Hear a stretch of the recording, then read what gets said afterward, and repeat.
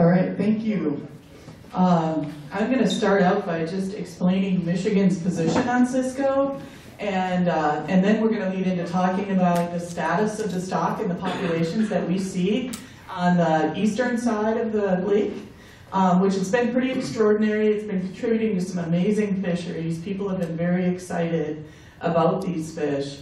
And I want to point out that Michigan DNR does have a plan for handling cisco. We'll go through that a little bit. Not a very thorough plan. It's part of our wildlife action planning process. But in that process, it's defined as an objective that we would go in and establish a more detailed management plan for the species complex, both inland and Great Lakes.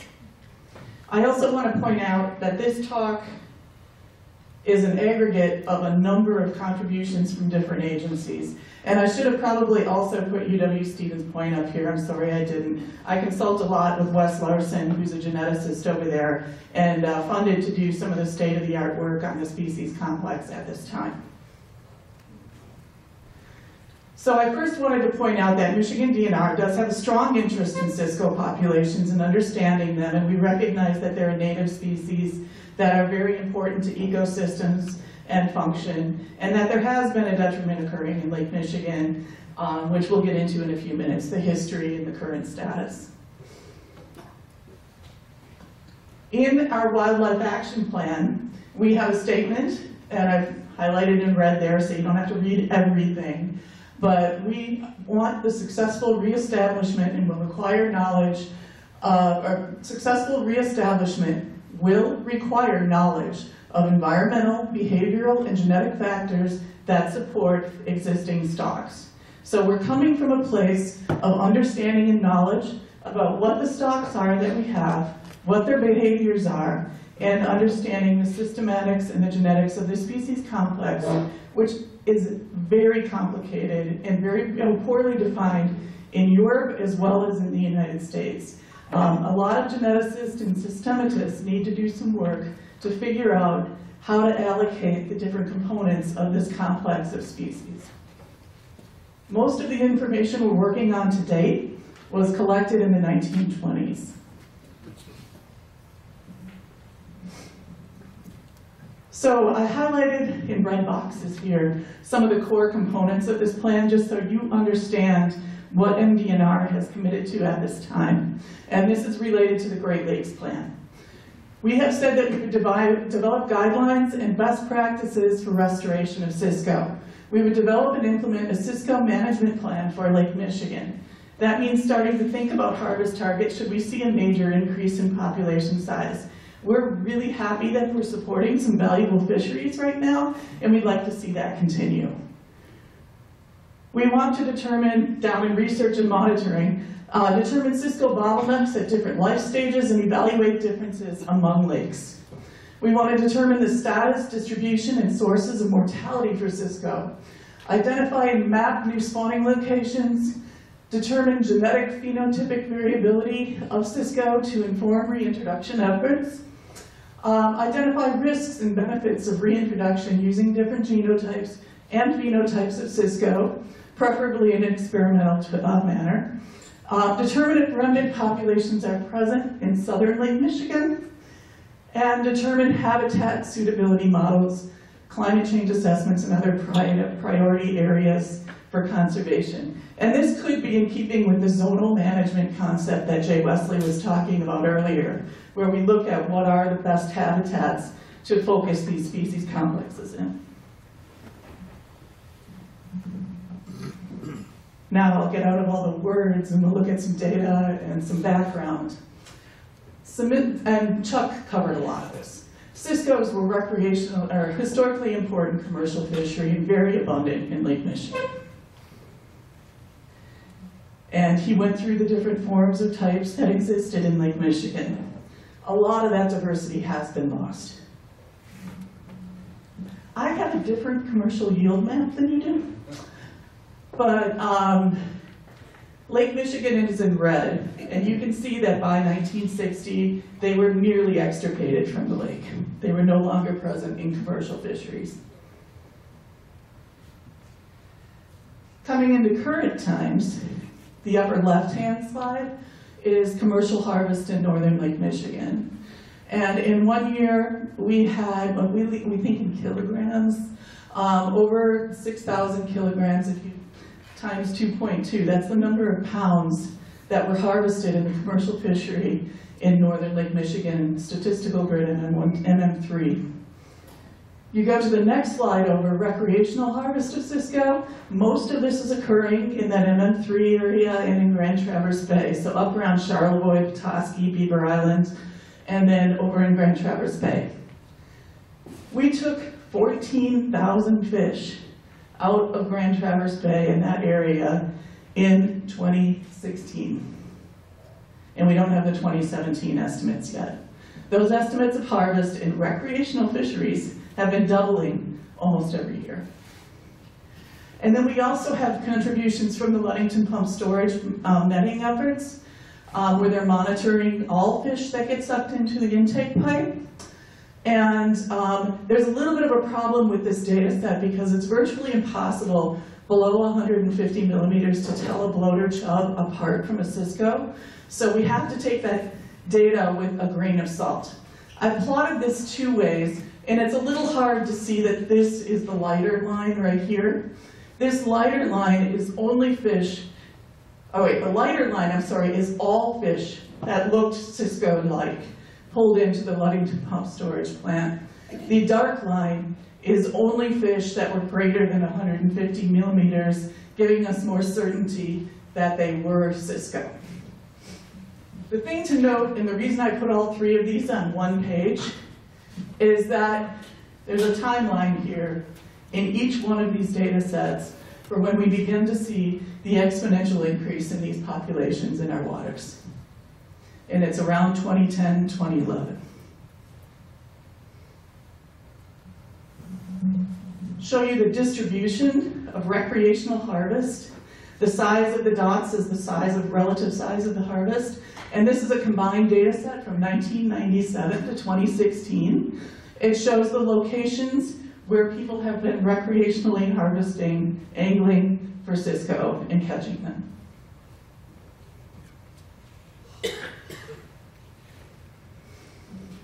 This is the same data, but I want to point out, we seem to see a critical mass that builds around the Elk Rapids area, and then we begin to see a radiation out to other sites and how that harvest is proceeding.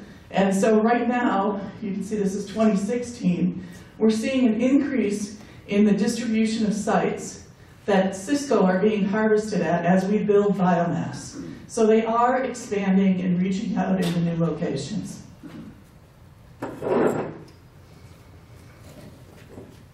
Now jumping to another type of survey. These are bottom gillnet surveys that we do at Elk Rapids, which is our primary site right now. It's where we first identified spawning cisco in large numbers. And so we've been conducting these gillnet surveys in November. These are all post-November 9 during the spawning season. And I just want to point out that throughout these years we've seen increasing, with the exception of 2012, which I have to get below that data a little more and understand it, but we've been seeing increasing and leveling off of spawner abundances at this spawning location. Again, corresponding with those other data sets, and we do actually have fish dropping eggs at this location. I'm going to take a moment here to step out as well. Spawning behavior is something we don't understand very well, and there's a bit of a misnomer because we published a lot and we talked a lot about this Elk Rapids location and the fact that they're spawning on a reef there, and that was pretty exciting for us to find cisco spawning on a reef. We don't believe that that's the only spawning behavior that they have, and we're in the process of trying to investigate whether we have pelagic spawning or that broadcast spawning that Chuck Bronte was talking about. And this last fall, USGS brought their boat up. We did acoustic surveys and we did a large number of gill nets set at different locations in the water column. So some of these were set at the surface, some were suspended, some were on the bottom. We covered a lot of territory. And when I say we, this would be the Little Traverse Bay Band. I really shouldn't own this. They set their nets at the surface in over 200 feet of water and loaded up on cisco, some of our highest catch rates. So we have some strong suspicions that maybe there are other spawning behaviors than just orienting on a reef structure. And like Chuck said, these are plastic fish. They do a lot of different things, and we need to really understand what we have and what they're doing and what kinds of things they're putting out there. These are some larval tows, we call them Newston nets, that Randy Claremont had done for a number of years, ending in 2014. And I just wanted to point that out, that these different life stages, we can actually track this expansion through the different life stages. This is again at that Elk Rapids location. And you can see a very clear increasing trend in larval production coming off the net system. And we are very much in the early stages of a building stock. We don't know what that's going to look like or how far that's going to go. We talk a lot about morphometrics and genetics. And trust me, we talk a lot about morphometrics and genetics. One of the original documents that is referenced quite frequently is that of Kelt's from 1929. And it's he was this amazing guy. He traveled the world and he looked at thousands of fish and he built museum collections, and thank God we have them to look back at so we can try to understand what we've had out there, because we have lost it. And so I want to say this is amazing work, and he collected a large, large data set. And he's responsible for basically identifying the types that we recognize today.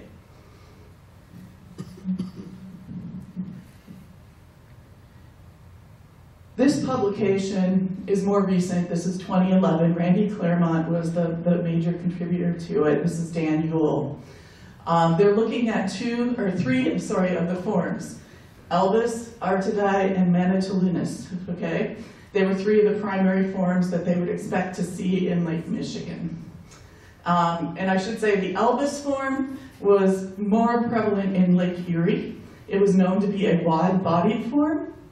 And there was some indication, or people were implying, that this Grand Traverse form that we have was Elbis-like, and that term was getting used a lot.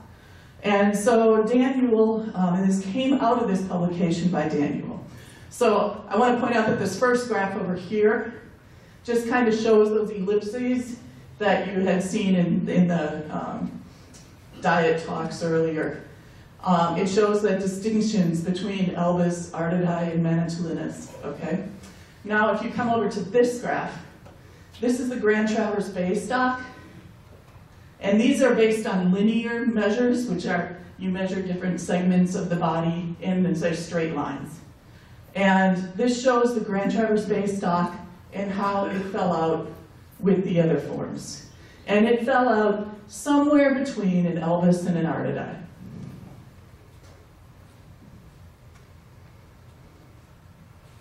Randy Eschenroder, Andrew Muir, large group of people with the Great Lakes Fish Commission, as interest in cisco started expanding, they went and they looked at all of that historic data, recompiled it, reconfigured it, and had some amazing images drawn up to show the different forms, and they're just really great. We use them as a reference all the time.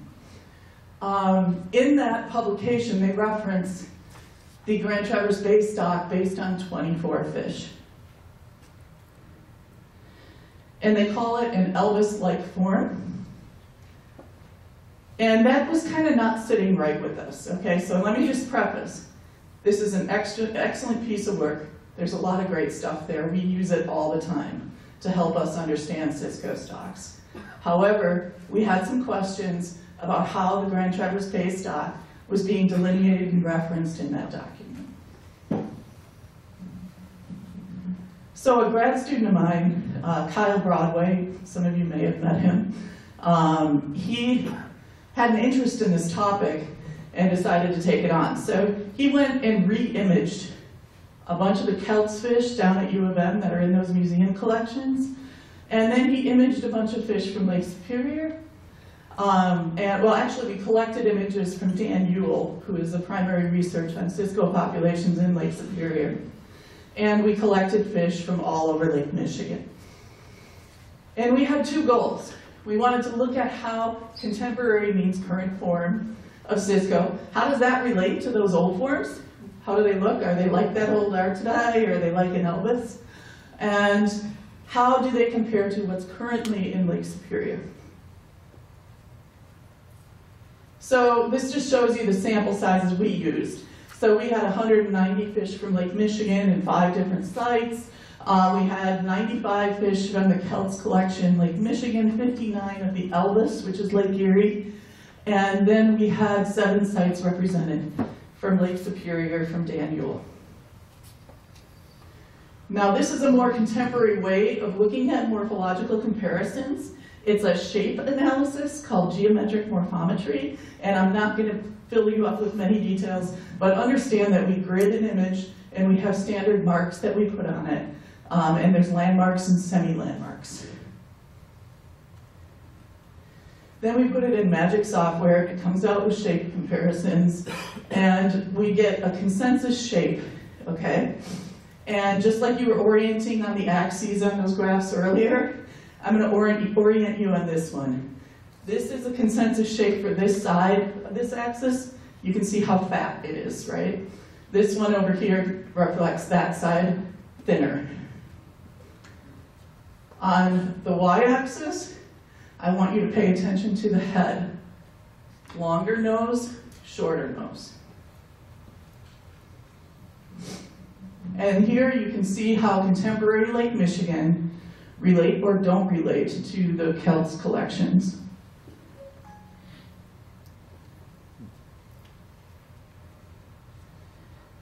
Now for comparison, we have contemporary stocks of Lake Superior compared to contemporary stocks of Lake Michigan. Quite a bit of overlap going on here. And it was surprising to us because we had been hearing about this Elvis type form on Lake Michigan that was in theory a wider body depth. The Lake Superior fish are actually coming out with a wider body depth in this analysis. But I had some concerns about body depth because it could be related to whether it's a female or a male. If she's carrying a lot of eggs, there seemed there would be bias associated with that. So I had Kyle subset the data and look at just a few of the measurements that were affiliated with bones in the head, okay, because that nose was coming out. And so we got very similar results when we just used the nose for comparison.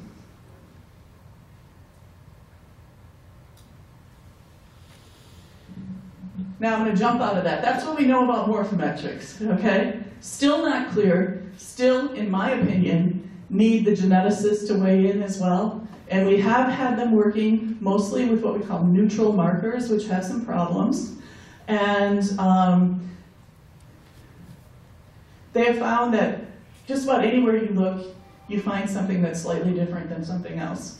So the Grand Traverse Bay stock is separating itself from anything else, and probably, although not closely related, more closely related to Lake Superior than it is to Lake Huron. However, we have some new techniques that we're using that are going to greatly enhance our ability to make statements about genetics. Now I wanted to talk a little bit about the situation in Lake Superior, which Dan Ewell was kind enough to provide me with a number of slides. These are pie charts. Just look at the colors. Don't worry about much else, it's the big colors. The blue is cisco, and the pink is rainbow smelt, okay? And this is from 2011 and 2016, the lake-wide forage estimates from Lake Superior.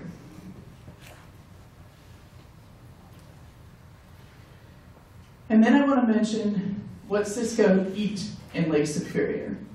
All right, you're not going to probably recognize a lot of these names, but the bottom line is nothing has a backbone. They're all small invertebrates and zooplankton. And insects. And this again was provided by Daniel. Then we go and we look at, in Lake Superior, how do cisco function as prey in that system? So we have two kinds of lake trout here. We have lean lake trout and ciscoette lake trout. The ciscoette lake trout are known for their offshore orientation in deep water. The lean lake trout are known for being higher up in the water column or closer to shore. And you can see the black on these figures represents the Coregonine species complex. And this represents a breakdown of that species complex in the diets in Lake Superior fish from 2012 to 2016. And again, in the lean lake trout, the yellow in each of these graphs represents the cisco that we're talking about. Another example from Minnesota waters, data 1997 to 2013. Again, the black here, these are lean lake trout, not the ciscoette. The black is what we're looking at for the Coregonine species complex. And bloater are red, cisco are yellow.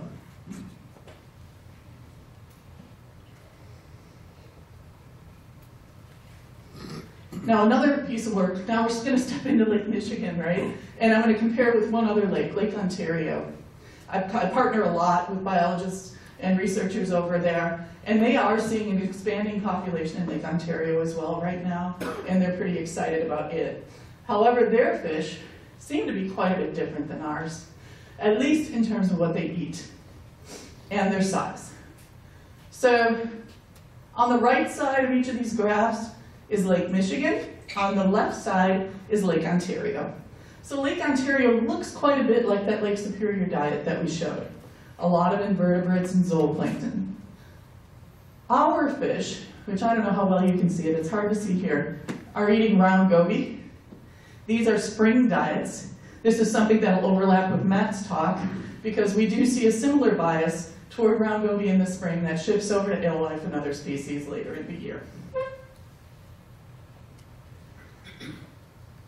That graph that you just saw came from some work I was doing with a person out of Brockport that runs fatty acid compositions on fish, and that you saw some of the fatty acid data earlier in another talk. Well, this is a plot that places fatty acids in the context of their trophic level, okay? So I know that sounds really confusing, but again, Lake Michigan, Lake Ontario. Look at who's grouping together. So you have round goby and alewife, rainbow smelt, and cisco. Cisco are grouping out as prey in Lake Ontario. Now, if you would look at Lake Michigan, you have these fish grouping out together down here, and you have our cisco typing out as top predators. We look at the length of these fish in comparison. These are actual photos of Lake Superior, or Lake Ontario versus Lake Michigan fish. And this is the Lake Michigan size range, right here with the box plot showing some variability. And then this is the Lake Ontario range of sizes that they typically see at a catch. Quite a bit of difference there, but there's quite a bit of difference in what they're eating. Oops. One other source of diet information from Lake Michigan, spring and fall. This shows that same pattern that we see with the other species. In the spring, this is 1 year, 2014, an undergrad, Annalise Povolo, who was working with us, put this stuff together for us. We're working on a much more comprehensive diet investigation right now. We have hundreds of samples. We have a student at CMU who's working them up. And then we'll be taking some muscle tissues next week or in a week or two and getting us the isotope signatures so we can place them in those other mixing models and see where the cisco come out in relationship to the other predators and prey in Lake Michigan. But as of right now, this is what we see, differences between spring and fall. The blue line over there is exclusively alewife, small alewife. The red is exclusively round goby.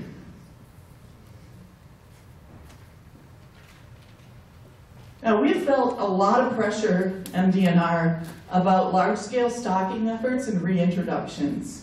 And I'm going to let Chuck, address a lot of that.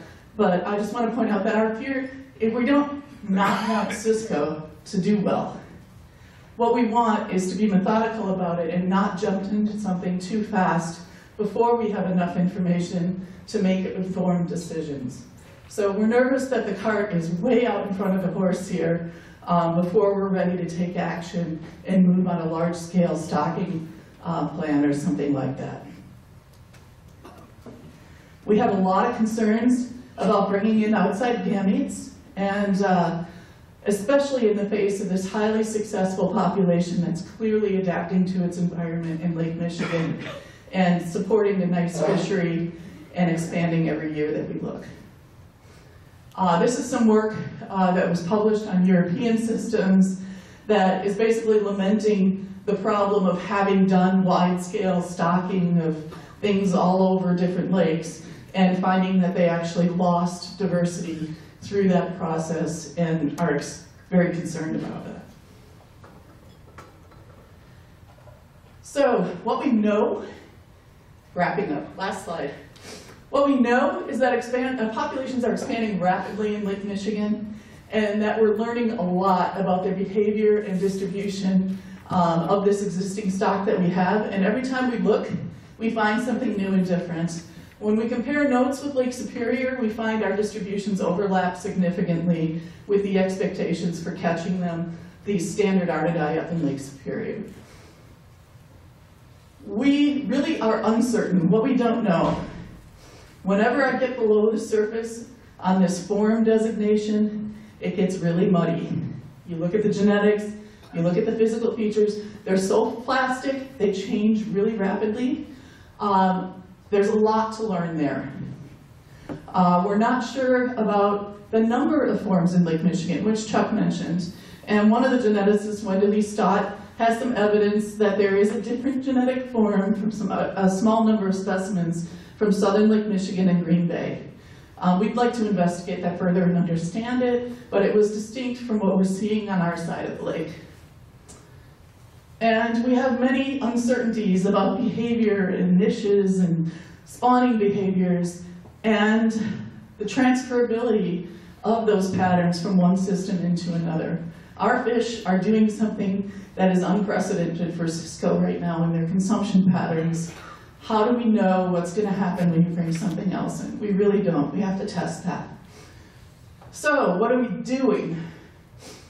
We have these intensive genetic evaluations that are funded right now and ongoing to help assess the risk of different restoration strategies related to stocking and different forms being introduced into systems and how they interact with each other. We have some laboratory studies ongoing and many planned to look at how heritable genetic differences and environmental factors play off each other. So that kind of means nature-nurture, if you've ever heard that. Is it in your genes or is it in your environment?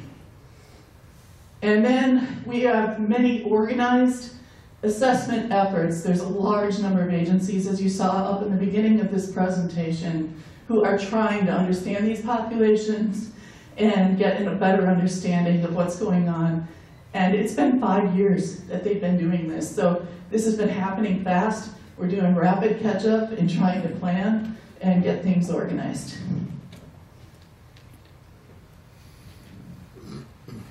So the closing thought I'm putting out there is that we really think it's important to understand population dynamics and relative risks before beginning a major stocking program for cisco in Lake Michigan.